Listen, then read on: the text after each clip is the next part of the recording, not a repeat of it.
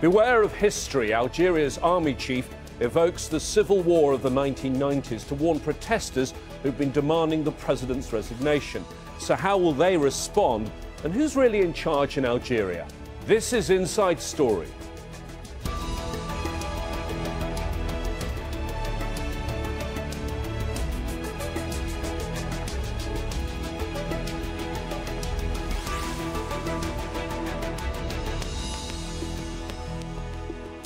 Hello again, I'm James Bays. The biggest protests in years against Algeria's president are gaining strength. Thousands of people have been rallying for nearly 2 weeks, urging Abdelaziz Bouteflika to pull out of next month's election. The 82-year-old has been in power for 2 decades, but is rarely seen in public after suffering a stroke in 2013. Bouteflika issued a letter saying he won't complete a full term if he's re-elected. Now the army chief is trying to quell the protests by evoking memories of the civil war of the 1990s. 200,000 people were killed in the aftermath of a 1992 military coup that came during an election. We'll bring in our guest to discuss all this in a moment, but first, bring us up to speed, this report from Emma Haywood. They've known no other leader than the one that's ruled their country for 20 years. But there appears to be a groundswell against Algeria's Abdelaziz Bouteflika.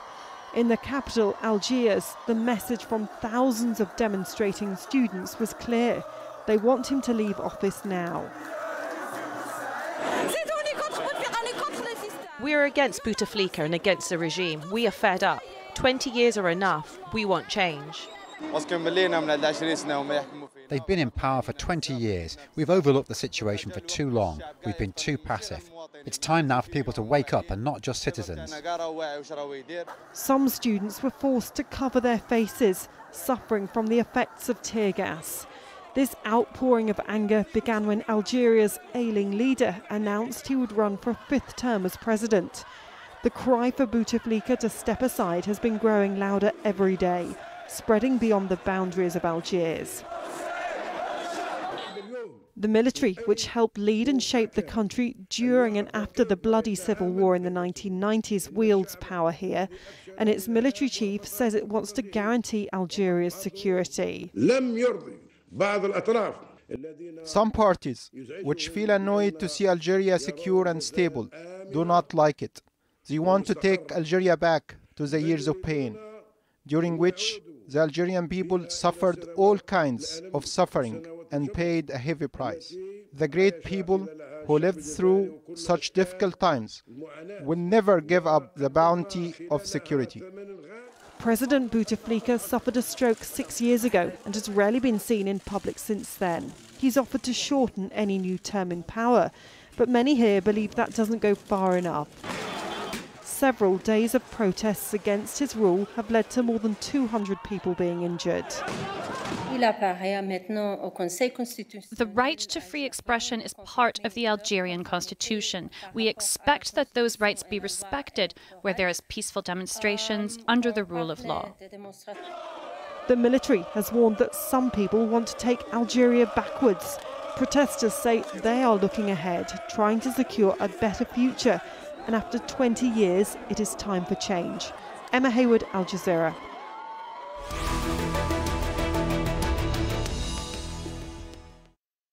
Well, let's bring in our guest to discuss this further. In Algiers, joining us on Skype, we have Amel Boubekeur. She's a research fellow at the Paris-based School of Advanced Studies in the Social Sciences. In Oxford in the UK, we have Michael Willis. He's the author of Politics and Power in the Maghreb, Algeria, Tunisia and Morocco, from independence to the Arab Spring.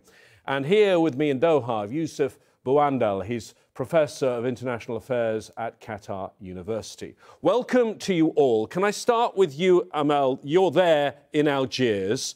I know you're not a reporter, you're an analyst, but I would like you perhaps to give us an idea. What does it feel like? What's the mood there right now? Well, the mood here has changed a lot. I mean, 3 weeks ago, people were in kind of despair. There was this discourse that actually the country is not going to evolve anymore, that there's no life left for the people here. And suddenly, the discourse has changed, and there's a lot of hope, and people are really optimistic. But I would say that it has not changed without any reason.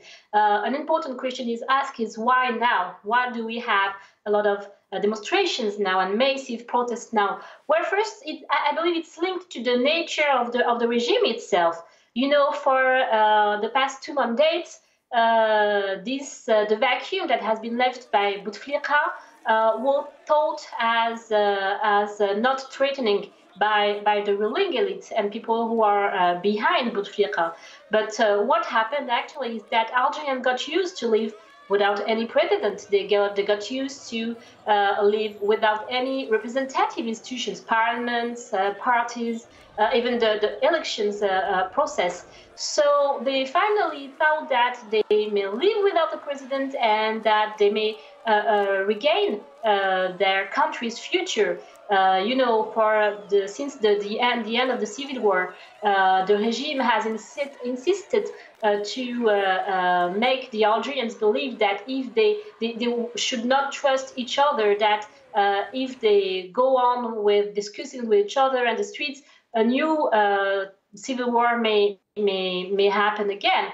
But finally, they understood that they it took time to them to regain trust with each other, but they finally did so. And that's why you heard during the protests, Silmiya, Silmiya, peaceful demonstrations every time. So this is where they are now. They have gained, again, trust in each other and trust that they can ask for change peacefully. OK, Yusuf, you're with me here in Doha. You also are an expert, you're an academic, but you're also an Algerian.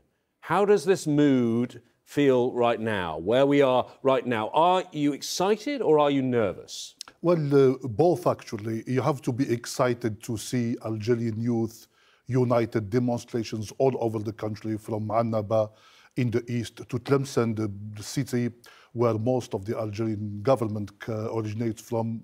We saw people in Algiers demonstrating where the Algerian law prohibits demonstrations from Algiers. I think the last one goes back to 2001. Obviously, people are very united around one particular idea, no to the 5th term of President Bouteflika. That's how he started. And the second thing is now that the people want to bring down the regime. So it's very exciting times for Algeria, but at the same time, one needs to be cautious that these demonstrations may go out of hand and it becomes violence. And we all saw what happened in the 90s. I don't think that it will go into violence, because it seems to me that Algerians have learned the lessons of the 90s. They also learned the lessons from the Arab Spring countries. And like Amel said from Algiers, so the word, or the buzzword for these demonstrations, has always been Silmiya, Silmiya, peaceful, peaceful. And when we see the youth after the demonstrations cleaning the streets, they're trying to tell the leadership in Algeria, as well as the outside world, that our demands are legitimate. We are doing our bit to take our country forward. You say that the main demand right now is no to a 5th term of Bouteflika. Michael in Oxford, he basically has been unwell throughout his 4th term. Very, very unwell, it seems. He's not really seen in public very often. Who really is running Algeria and has been running it in recent years? Well, this is a very good question, and I think this is behind a lot of the protests and the unhappiness. That since he had his stroke in 2013, he hasn't, as you said, been in public. He's not able to stand or walk, and he has a great deal of difficulty speaking, and he appears in public 2 or 3 times a year. He didn't even campaign in his last election in 2014. And I think part of the problem is it's a repeat of what happened 5 years ago. I think the last time he was elected for his 4th term in 2014, I think he was given a degree of benefit of a doubt, thinking, well, this may be a last term. The political leadership need time to find a successor. But they've now had 5 years, and it's clear that they haven't been able to come up on a candidate they agree with to replace Bouteflika. And a lot of people find this extremely frustrating and humiliating, but they're now represented by a man who wasn't even able to file his papers to be a candidate. People were particularly unhappy over recent years where at national celebrations and national days, the president was represented by an enormous framed picture of himself, making Algeria look like some sort of bizarre cult or North Korea. And a lot of ordinary Algerians found that very humiliating and very frustrating. Perhaps you can give us some more details on this, Amel. I mean, people in lots of countries rage about the deep state, but it seems Algeria really is run by the deep state. Give us some idea who is in this shadowy cabal. I was mentioning previously how the regime has been caught in his own trap by trying to maintain at all costs the figure of a president, of a civilian president, as Bouteflika, even in his physical absence.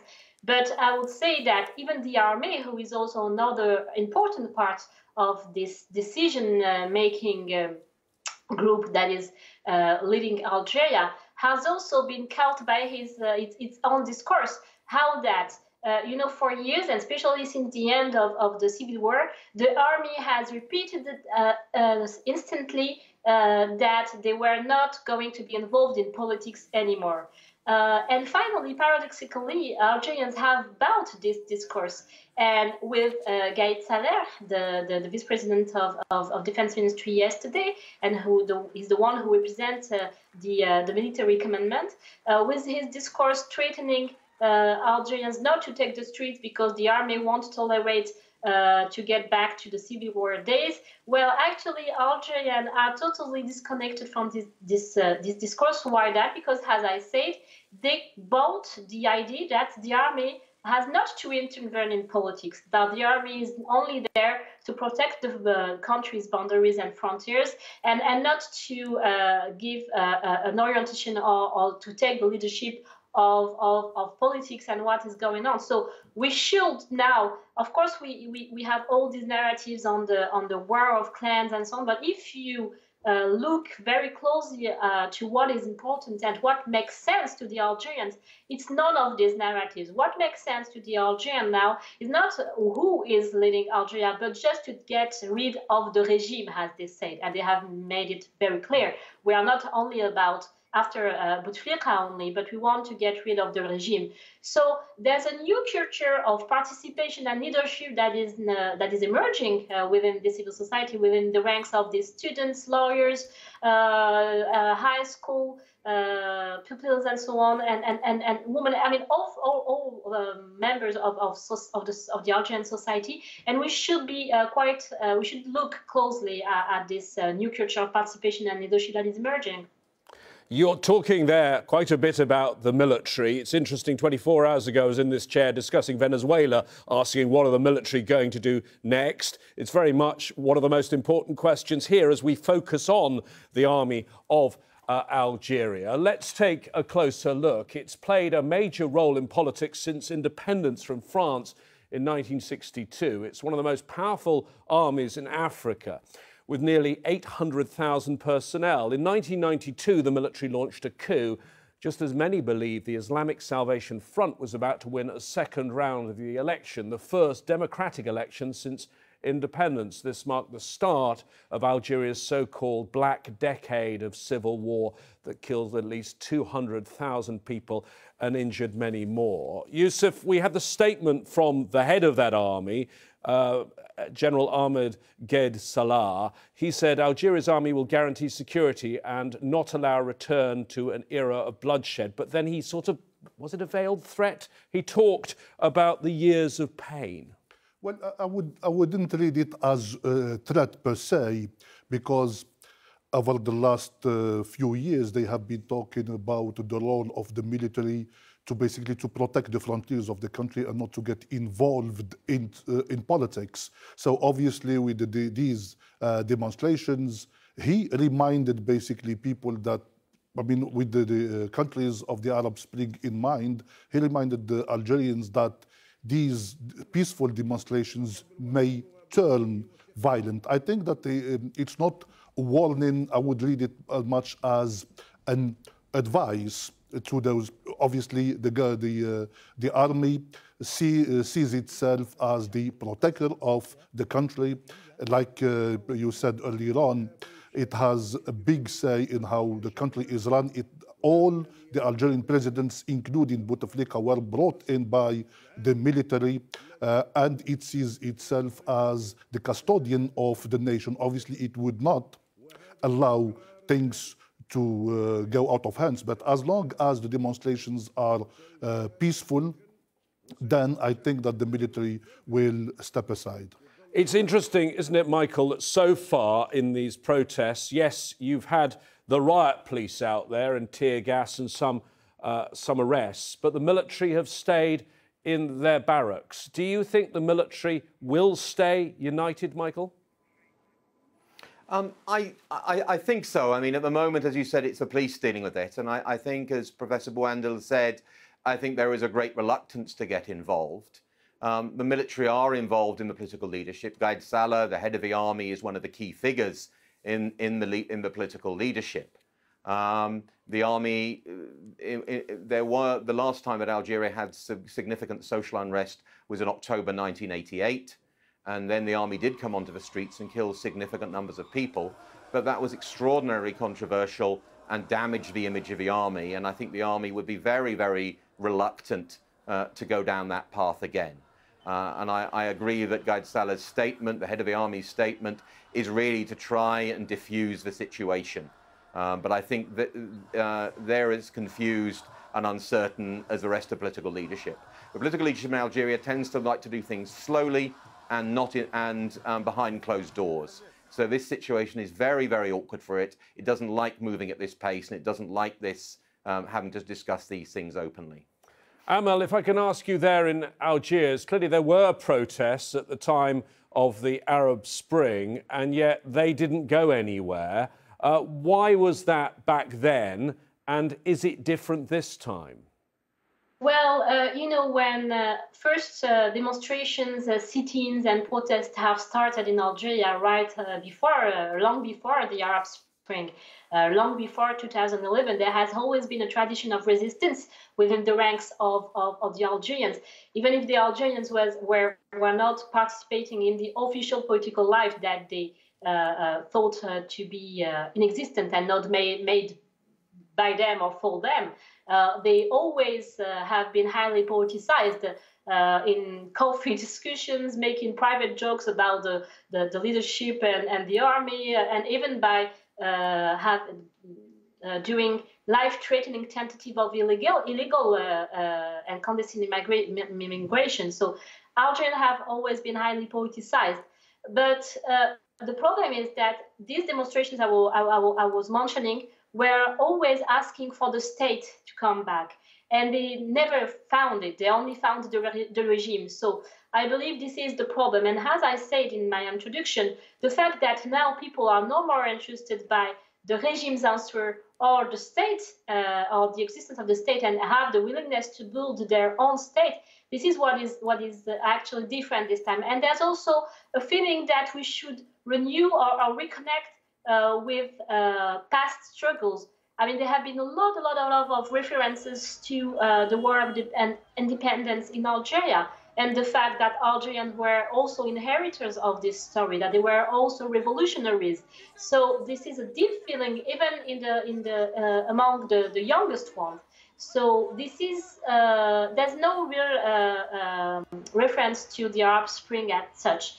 There's really a sense that this is the long Algerian history that has been an accumulation of struggles within the Algerian civil society, of techniques of resistance, and that's what may change the situation that time. Yusuf, we've heard Amel there talk about the history, and there has been a violent past in your country, the War of Independence against France, and then the very dark days of the 1990s. Is it significant, given that so many of these people on the streets are so young? Perhaps that violent history doesn't worry them so much. Well, I think when we look at the population in Algeria, something like 45% of the population today is below the age of 30. So if somebody was born, let's say, in 1994, he would be 25 today. This person has not lived the civil war of the 90s. They were still a child during the Arab Spring, even. Yes, and but when you talk about 2011, at least we had a president who could speak to their people. The price of oil was sky high, $140 a barrel. So the government was able to invest in social peace, subsidize goods, increase salaries, and so on and so forth. The national team just made it to South Africa to the World Cup the year before. So there was some kind of enthusiasm, optimism, and so on and so forth. But this time, it's completely different. There were demonstrations, but they were in some pockets only. But now, when we see pictures of the president himself in a wheelchair, with a seat belt, it's very degrading to the image of the person himself as well as the country. Now the people are looking for jobs, houses, stability, and so on and so forth. They want to contribute to the future of their country. And when we see the demonstrations throughout the country, and this is very, very important, from Tlemcen, the birthplace of most of the members of the cabinet, to Annaba and to countries or to cities in the south. So this is for the first time Algerians are united around one particular idea. It began with, we don't want the fifth term of Bouteflika. And as the time went by, we saw that the people want to bring down the regime. And obviously, nobody knows what is happening to the president. Unconfirmed reports say he is still in Switzerland on a life support machine. Nobody knows if it's true or false. So the next few weeks, I think the demands will be even higher. The president on a life support machine, and some might say, Michael, as we heard Yusuf say there, the economy is almost on life support. Worth reminding people watching, this should be a rich country. It's rich in oil and gas. Well, yes, it is. It's a major exporter, particularly of natural gas. And basically, the political fortunes of a country have often followed the economic cycles, and particularly the price of the oil and gas, as Professor Bouteflika said. And one of the things that basically allowed President Bouteflika in the early part of his presidency to succeed was, as Professor Bouteflika said, quite high oil and gas prices. But they rose up until 2014 and then began to see a tumble, which began to put huge pressure on the Algerian economy. Algeria doesn't really produce or export much else, so everything depends on that. And even though the country has not yet run out of money, it's running through its reserves, it's having to cut back on the budget, and there isn't really an alternative plan B for when the money begins to run out, apart from hoping that the oil prices increase again. And I think this did actually enforce this amongst the population. They're beginning to feel some of the austerity measures. They're beginning to worry about the future. And there didn't seem to be an alternative policy being operated by the regime. And I think that has certainly fed into the protests and fed into the unhappiness. Amel, we clearly have a protest where lots of people know what they're against. And it's a very organic protest, very young protesters. Isn't the problem, or one of the potential problems, if they were to succeed, there is no organised political leadership among this protest movement? You know, people have been deprived by the right to speak, by the right to find each other, by the right to take the streets enough not to worry currently about these issues. That's where we must leave our discussion. Thank you to our guests for the analysis of this fast-moving story, to Amel Boubekeur, Michael Willis and Yusuf Boutflika. Every day of the week, we focus on one of the world's main issues. You can see this programme again and our previous programmes at aljazeera.com. The team here would love your thoughts. What should we discuss next time? We're on Facebook, facebook.com/AJ Inside Story. We're also on Twitter too, @AJ Inside Story. I'll see you here again soon. Bye-bye for now.